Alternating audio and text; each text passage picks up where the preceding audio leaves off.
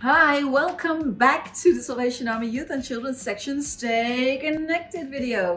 In this video, we want to share some ideas and resources to stay connected to God, others, and yourself.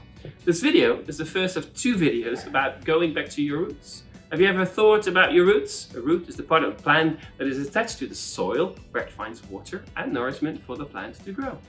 Going back to your roots means looking into your family origins to discover the history of your family, who they were, where they lived, and what they did.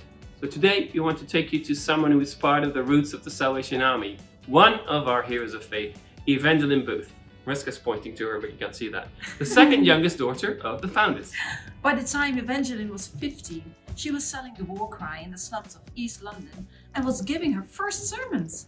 In 1887, she became the corps officer of Marleybone Corps, one of the toughest places for the Salvation Army, and a place where she encountered a lot of opposition.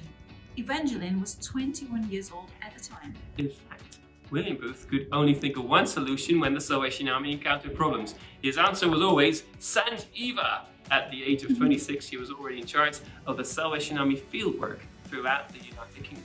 Later, she became the national commander of the United States for 30 years.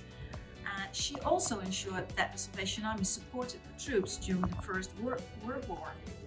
Evangeline eventually became the first female general from 1934 to 1939 and was known for her charisma, her musicality, her inspirational public speaking, and her organizational skills. So, who is your hero of faith? Maybe someone in your family or your community?